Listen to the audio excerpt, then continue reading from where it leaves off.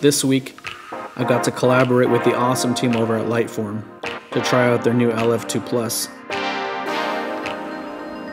Taking these ordinary white models and using the first sound-reactive AR projector to create some magic.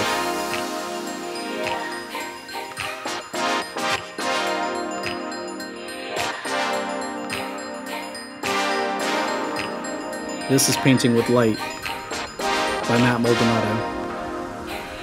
Let me show you how I did it. I started this project off in Illustrator, creating all the line art and layered files that I would then take into my Glowforge to laser cut. I then took the line art into Photoshop, where I created elevation renderings that I can use for projection later. I really wanted to create 3 different shadow boxes that paid homage to some of my favorite films.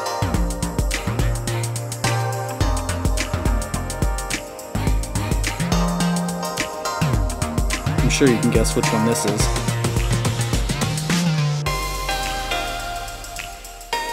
For this awesome Back to the Future piece, you know I had to make the DeLorean time travel a bit. Going from Hill Valley in 1985 to Hill Valley in 1885. It was then time to work on one of my favorite films of all time, Jurassic Park. Here I'm working in Photoshop, creating the awesome T-Rex footprint and the iconic ripple effect that happens in the water when the T-Rex is near. Once all the line work and color elevations were complete, I sent it over to my Glowforge to help me cut out the material. Knowing I was doing this layered effect, I chose to use mat board, something a little sturdy that would hold up over time. Once all the pieces were cut out, it was then time to assemble the shadow boxes that the art pieces would fit into.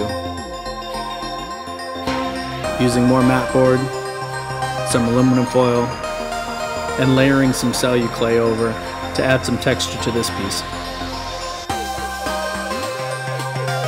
I then laid in all the mat board frames I built into the shadow boxes. Now it's time to just assemble the puzzle pieces of layers I created in Illustrator, adding each piece on top of each other to create something cool.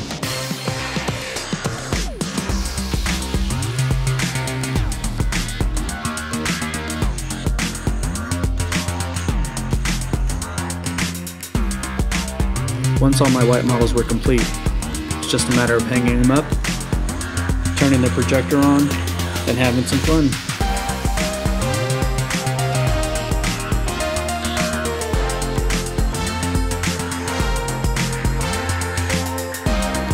So for this project, Lightform was cool enough to send me over their new LF2 Plus projector. Wanted to see what I could do with it. It's a super awesome machine, super easy to use, and just a lot of fun to play with. So this awesome projector has a camera that's actually built in. Right now it's sending out patterns that's actually mapping the artwork for me. It makes it then really simple to go in and create masks and points that I want the light or my object to be. Here you can see that I'm actually making a mask from scratch, and then altering it and changing it to fit perfectly. And of course, you know, the boss had to step in, make sure I was working. So this awesome tool easily allows you to projection map really anything. You simply go in, create a mask over the object that you want to projection map, and that's it. You can then go in and drop in some of the awesome effects that they have pre-built into the software. Or you can upload some custom files that you create on your own. For the masks, I tend to do a simple quick mask, then go in and tighten it up to truly map the object. Overall, it took about 4 hours to create all the layers and masks that I needed to complete my piece. It's just about going in, moving the light pixel by pixel to perfectly map your object. I then took my rendered files into After Effects to create this awesome animation and reveal.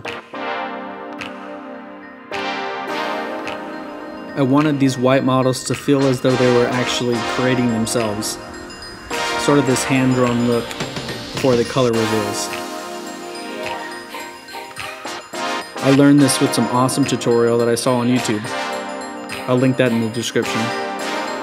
Once I was done creating all the animations, I then went back into the Lightform software to place the animations on each mask that I created earlier. It was just a matter of loading the files in layer by layer and placing over the masks, then adjusting to fit.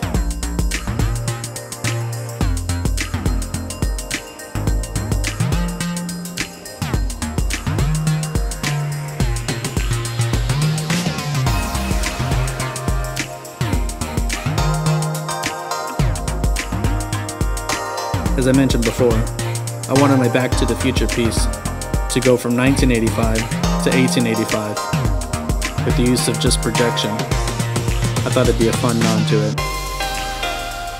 I then went back into Photoshop to create my layers for Slimer, as I wanted an animation of him through the windows being chased down, avoiding the proton blasts. I thought it'd be a pretty fun show.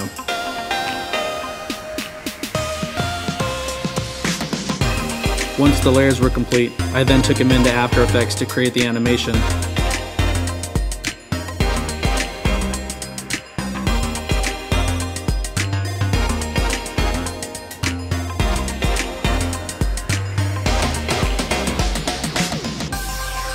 And just like I did for the others, I then went back into the Lightform software and loaded in the files. This particular shadow box had two masks, one for the entire building and one set for just the windows. This is where I then lay in the two separate video files to give me two separate effects. Once I was done loading in all of my After Effects files, I then started working on my logo. Here I used some of the awesome plugins that they have built into the Lightform software. It's super easy to just plug and play, some awesome graphics and fun video effects that they have built in. I simply layered it, landed on something I liked, then published the final show to see the magic happen.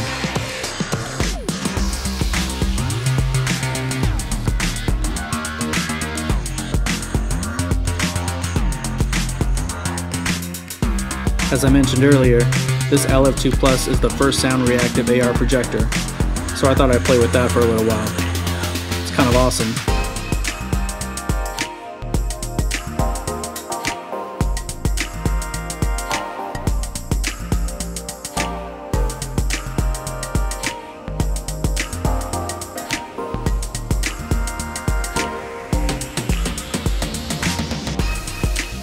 I really hope you guys enjoyed this one.